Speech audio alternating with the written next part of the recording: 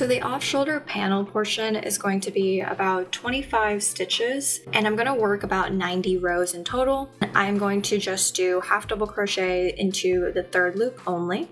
So I'm going to take my yarn and I'm going to make a slip knot and slip it onto my crochet hook. And from here, I'm going to chain 25 stitches. To chain, just go ahead and wrap your yarn around your hook and pull through. You've made one chain. Just keep doing that until you get to 25.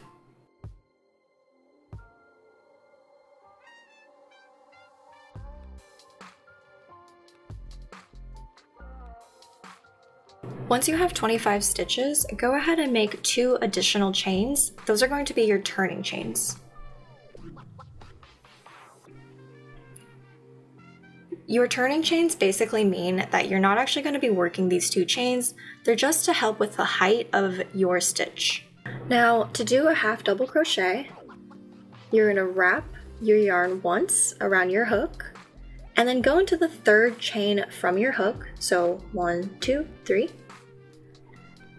Go into that loop, or that stitch. Wrap your yarn around the hook again and pull up. So now you have 3 loops on your hook. You're gonna wrap once more and you're going to pull through all 3 loops. So you've made 1 half double crochet. And from here, you are just going to finish out the row using half double crochet.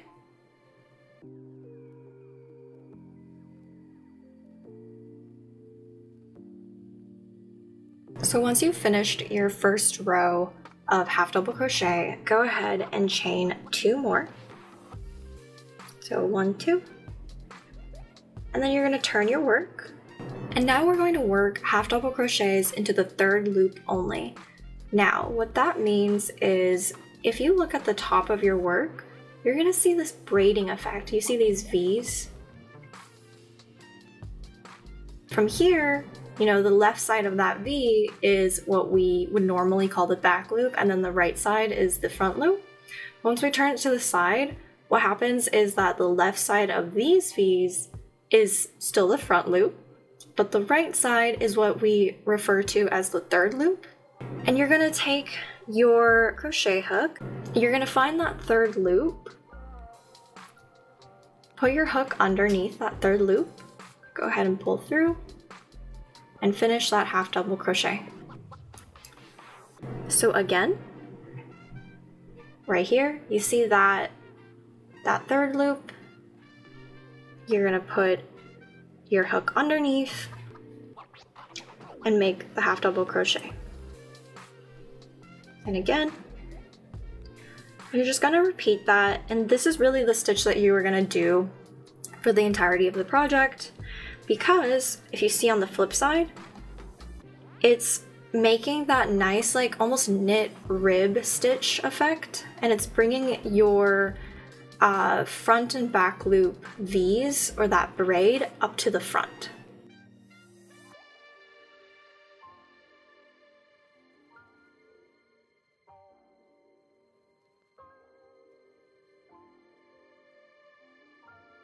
Okay, so we have finished working that row, and then if you flip it, you'll see that you have this really nice braid that's going down the front. And then go ahead and chain an additional 2 as your turning chain, turn your work, and then you're going to do the exact same thing. So again, you can see here that essentially by crocheting into that 3rd loop only, you are kind of shoving that braid into the front and creating this really beautiful, almost knit rib stitch like effect. And then you are going to just do the same thing here. So go through the 3rd loop and continue your half double crochets.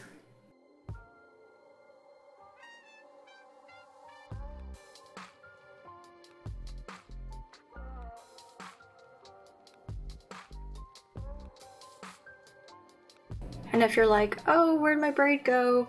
It's on the other side. So you're alternating sort of where that braid stitch is going to be. So now you see that we're starting to really get that braiding effect on both sides. You're going to continue this until you have a panel that's basically long enough to go around your arms, like your entire top torso area. I'm going to make it slightly shorter. So the measurements for my panel are going to be 25 stitches by 90 rows. I want the off-shoulder panel to sort of come in together at the center and make that like cutout detail almost.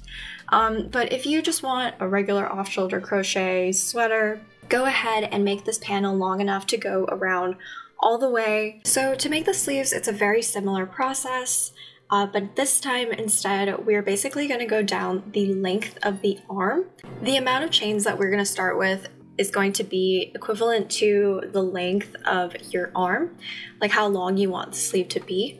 So measure it on yourself, and as you can see here, I made one of the sleeve panels already just to show you. I want the sleeve to start about like middle of my upper arm, and then I want it to go down to about my knuckles.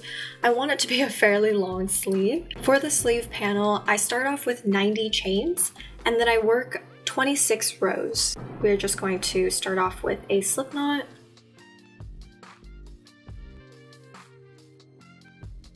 Put it on our hook, and then go ahead and chain 90.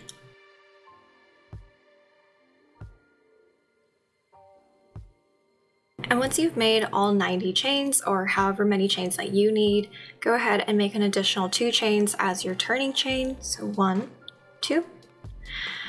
And then we are going to half double crochet into the 3rd chain from our hook. So that'd be 1, 2, 3.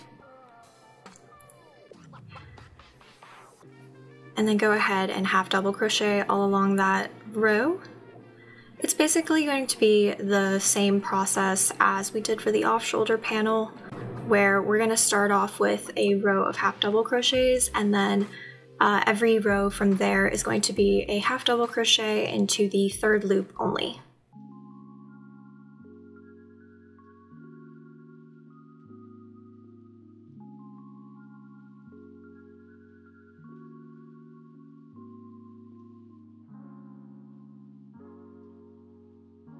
Okay, so now that I'm done with this first row, I'm going to go ahead and make 2 turning chains, flip my work or turn my work, and then go ahead and half double crochet into that 3rd loop. So again, it is that like V shape formation slash braiding like you see in the front here. We're going to take our hook and go underneath this guy, that leg. We're going to subsequently go under all of these legs. So now I'm going to be creating the back panel, and to create the back panel, it's yet again just going to be another rectangle, but the measurements for this one are going to be 50 stitches by 30 rows. Your stitch length on this one is going to determine how long you want the sweater to be. So if you want the sweater to be longer, go ahead and add more stitches. If you want it to be a little bit more cropped, then you can do fewer stitches. And then once you've chained enough for the length of the sweater, go ahead and add another 2 chains for your turning chain, and then half double crochet into the 3rd chain for the rest of the row.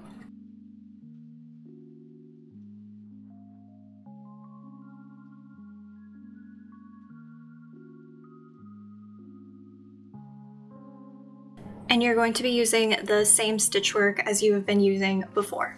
I have finished my back panel. It is again 50 stitches by 30 rows. I think I accidentally crocheted some of my dog's fur in it, but there's the back panel. And now we're gonna work on the front panel, and this is the only panel really that we're not working in a straight up rectangle. So for the front panel, I am going to be crocheting the same stitch all throughout. In the center, I am going to make a little bust detail by using some decreases and increases. But to start off, you are going to work a few rows. I'm going to be starting off with the same number of chains, so 50 chains, and then I'm going to work 10 rows. And once I have worked 10 rows using the same half double crochet stitch that we have been doing, I will be right back to show you how I create that sort of sweetheart bust detail.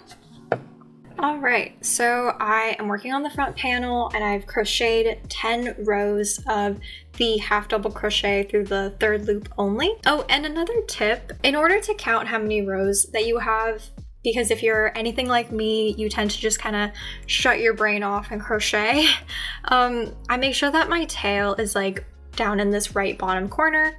And then from here, like each braiding that you see represents 2 rows having been done. So I go 2, 4, 6, 8, and then 10. So I made 10 rows. And from here, I'm going to be decreasing 6 times total.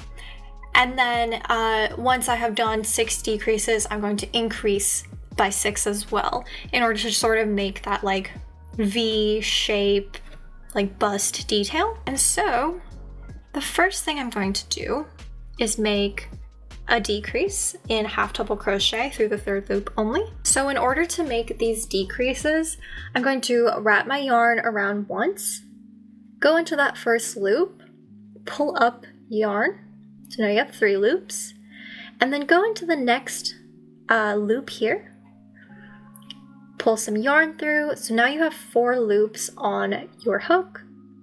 Go ahead, wrap, and go through all 4 loops at once. So you've made 1 decrease by doing that. And then go ahead and finish off the half double crochet for the rest of the row.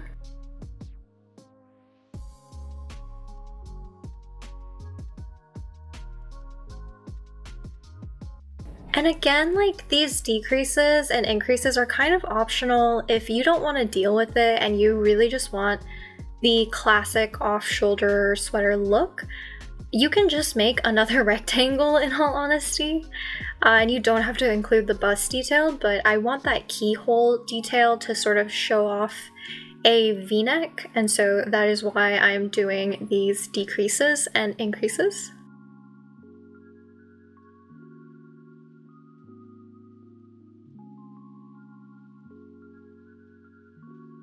Okay, so for the next row, we are going to turn our work and work those half double crochet through the third loops until you get to where you made your decrease at the other side.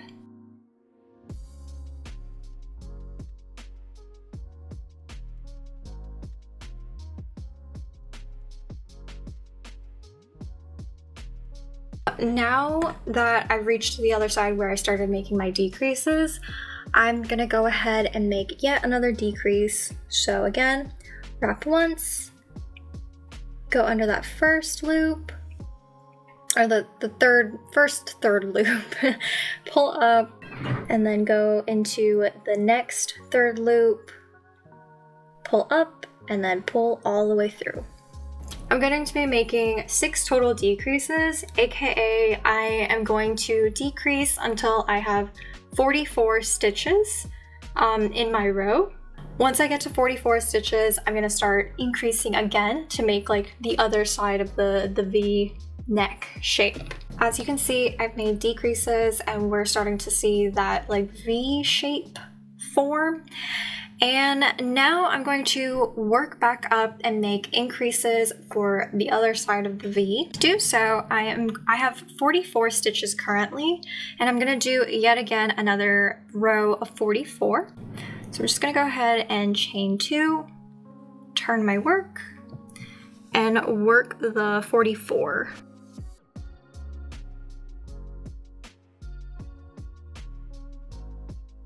So I've worked yet another row of 44. Now I'm going to chain 2 and turn my work. So now we're going to start working increases until we basically get back to the same number you started off with. So for me, that was 50. Because this is like our bottom edge, we're not going to do any increases or decreases down here. We're just going to work up until the other side.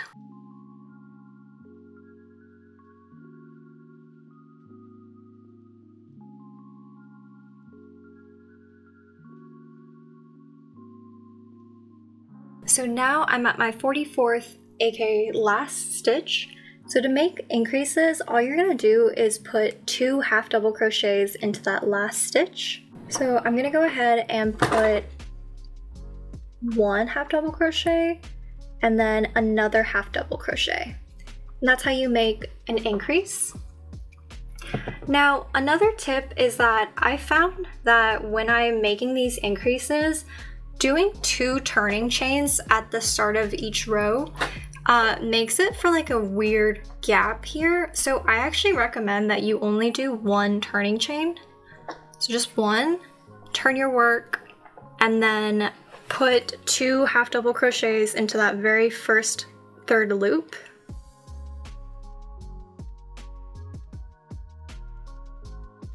Like that. And then you're just going to continue your half double crochets, and you're going to continue increasing like that until you get back to your original 50 or your original number of stitches.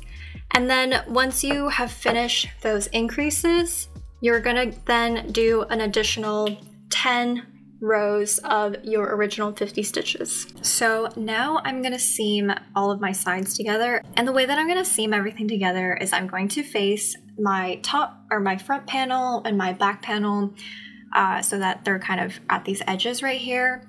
And then I'm going to take the middle of my sleeve panel and make sure it aligns at where these 2 panels meet.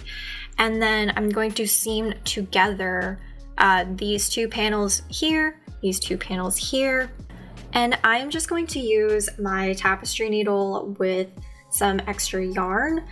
If you like pin this together, you're trying it on and you're like, oh, I just need like a little bit more stretch, a little bit more room. Instead of taking a tapestry needle and just seaming your edges together, you could take your crochet hook and make half double crochet or a single crochet to seam up your edges. So that it will give you a little bit more stretch if you do that. And then to actually seam it, I'm gonna go ahead and put my needle underneath my stitch, pull my yarn through, find the first loop on this guy, and I'm just gonna seam these edges all together. Okay, so my sleeve panel is now attached to my front and back panels. And now all I have to do is flip it and then go ahead and seam up the sleeve on this edge, and then seam up together the front and back panels, and then repeat on the other side for the other sleeve. To attach the off-shoulder portion to the rest of the sweater, I would recommend trying it on and pinning it sort of where you want it to be attached. She's finally done. I think she looks amazing. And also to tie together the off-shoulder panel in the middle there, I just ended up chaining a really long chain using the project yarn. But honestly, this is where you can get creative with it and customize it to your own liking. So you can either make it into a traditional off-shoulder sweater, I just turned it around, or you can use ribbon. I also had like hook and eye attachments, but they were kind of awkwardly small for the sweater, so I didn't end up using it. But yeah, I hope you all enjoyed the tutorial today. I think the sweater is super cute. Also, the yarn that I used is just so marvelously fluffy. Make sure to check out my other crochet/knitting tutorials or any of my styling videos. Thank you so much for watching. Like and subscribe for more content, and I'll see you later. Bye!